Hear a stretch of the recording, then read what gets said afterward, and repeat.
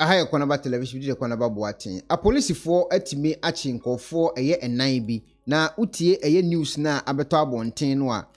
omo kire e wo nkasem se nkofo ya chi wo mu yi mo be kaya emre bi enche ana eye nkofukuo bi etwagu eye bulon van so car na edisika a eye bank sika enante no so ekokokum police ni bo litrimutuo a na enye asem ketwa wei enam so ema police for yo mo se ombeto omo ho agum akocheki akopim so ombeto kan kofui na dia abeto dwa ene se say a police for etimachi nkofo enan bi mebekan krata no ne masan bo audio bi so e de akyerew audio no mu nsem ene krata no mu nsem no e be kan me ate ase se a police for mienu eka akromfo ya chi omi ho omo eye arm robbery e wo Ghana say e kasi achi mu mienu sa arm robbers yi mu mienu omo ya police for no baako ene di tuo e bo ne yonko police ni trim ekun no free ate asefo asase so emra na omokwa akwache eye akromfo tachi amo na omadwagu eye bank ka so yen kan krata police for e de babonten omo numbers ene omo din ene eye omo pictures no ya sheda ane yakata animu because a police for ankasa be publish omo page so ye wo omo pictures ni bibia wo haba police for publish nti yen so yen publish ye be kata animu ni aka eho asem okay police for krata omo de ba ye eni krata ne ba on the 7th of March 2022 press release yen kan eye krata ni mo asem Public Affairs Directorate Police Headquarters PO Box 116 Acquah 7th March 2022 press release police make breakthrough in bullet van robberies. The Ghana Police Service, after several months of painstaking intelligence-led operations at the highest level, has made a major breakthrough in the investigations into multiple bullet van robberies recorded in the Greater Accra area. These are Kingsway in February 2021, Spinters March 2021, Jamestown June 2021, attempted robbery at North Kaneshi Industrial Area in February 2022. Preliminary investigations have established the involvement of 2 police among a number of other suspects. The investigations are continuing and we expect soon as possible bring all culpable people to face justice. The public will be given further details as soon as possible. It is possible to do so without compromising the ongoing investigation. We will wish to assure the general public that the Ghana Police Service will continue to work hard to rig out country of criminal activities that distract the peace and stability of the nation. Therefore, we call on support as in this endeavor. Superintendent Alex Kwaku Obin, Director of in Public Affairs. Eno de kratai e ba bonten. Na kratai we ba bonten no, ena enya sa nteye no, se a police fo mienu ane achi wo mo efrai. Eno ne ade a enwanwa no. Ade a wonwa pan ni wu. Enye se akromfo ne achi wo mo keke no, de enwanwa wo mu ne se police ni na ono no ebo ho ban. Se de be ya wo ye kromfo a o mbechi eye civilian no enye ne bone no. Onu police ni momu ni akromfo team up ena omo nam ede etuo ni bia mema enti na etuo ni timi kwa bonten na apene mate ase enti na police fo tuo etimi ko di eye criminals ni nche no na se a police fo ni bi etimi te se etuo ede ma eye citizens omo ya akromfo ede kovia eye citizens afene mate ase mlase na yentie audio ni pa na ode eye pictures yi e ba bonten no ede kan eye sa audio yi ho a wo kirem e woni nkasa yi mu sei sa nkofukwo ya ya chi omu yi obeka omu ho abakosem kakra e de akire yentie nsem a odi etudwa boys na moti asama aba gaga asama aba de chale enya sem kitwa o mo ka se bulo van bi da ose police ni boy bi omko bo ni tio no chale that dem will be policemen o them will be personnels. I swear, omunyina personnels. Ono ani de po mate for ne ko boni tu oda ade dempo no. Ya chi omunyina. Ya chi omo fitimande no ya chi omunyina. Boy, nye easy. Trust nobody. I swear.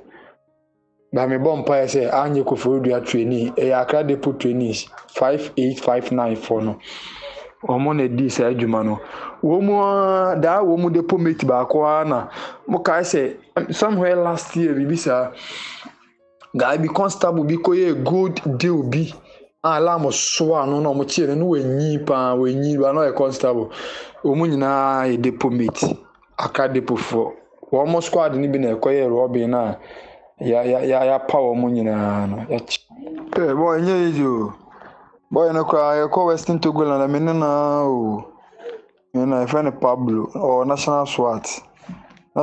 for the DC adwuma no o ma chi nipa be 8 yeah, including Amora no. Say according to you know, I say na say Robin case be see. Minim say East Legon ho baby obulon van be and moment to me and succeed.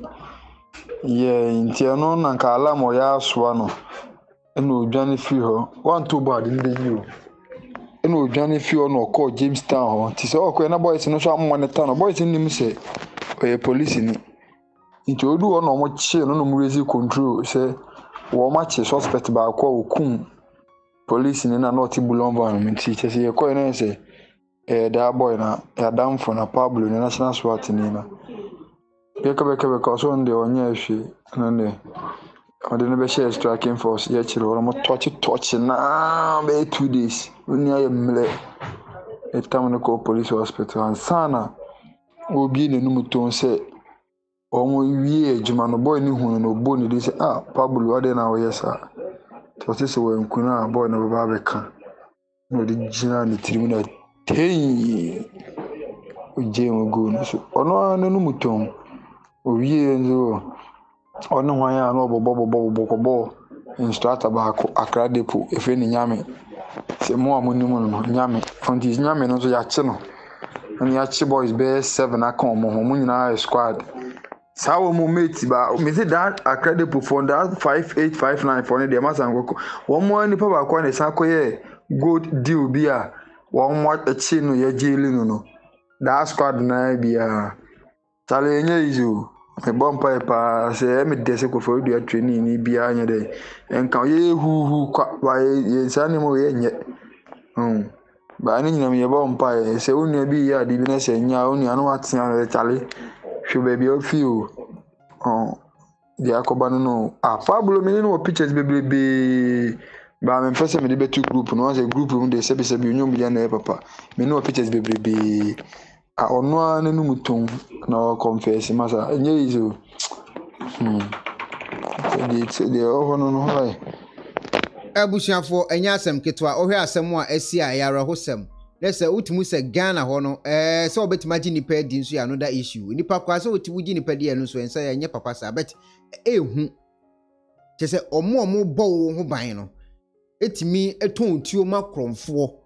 makromfo de bewia wo a hane asem no hane nkomo no ni nyina ye hawo enye se wo mu wia okwa ne dabi de obo wo ho ban no de wo benya asem afre no se akromfo abameso nti begeme no se nipa no mu bi eye kromfo ho ne problem. Hello ebusiafo, so pesifita asracha Odifour de and they na fa ho kodom unique laser whitening our toothpaste stronko a we dey twitwi wo sin a ema wo sin eye fita na eye fita no nso no na eyi enka bone bia ewo wo no mu bia any tea stain, coffee stain, smoking stain bia unique laser whitening product ebeyi ni nyina free so ama kama de oba ni say utu so na wo de bi egu wo brush do so na wo de twitwi wo sin so nyina kama wo hwia enhohoro wanum jano wanum sa into for unique laser whitening I was 07999792330 unique laser whitening or say muni seso ubetimi subscribe to your channel no say the be video to ansa bekanti uwi aya share ne mi adoma no so video no beto ho ana won so watime hu ye bi na won so ahwe afin so fa comment so gu video na se ye check e page no so ye hunu say ni pa ma subscribe to your channel no 51.8%, 48.2 and subscribe ubetimi subscribe na so abeka 51.8 no ho ana afin so ye check geographical no location no eni pa ma subscribe no mo kan abusuyen ho US ne din kan UK ne toso Germany ne toso Ghana ba ansa na Italy aba bebia wono so betimi subscribe na wafi wa share na do comment so gu video na se like page no na afi wa mi adoma no so video no beto wa na so nya bi ahwe medase ubetimi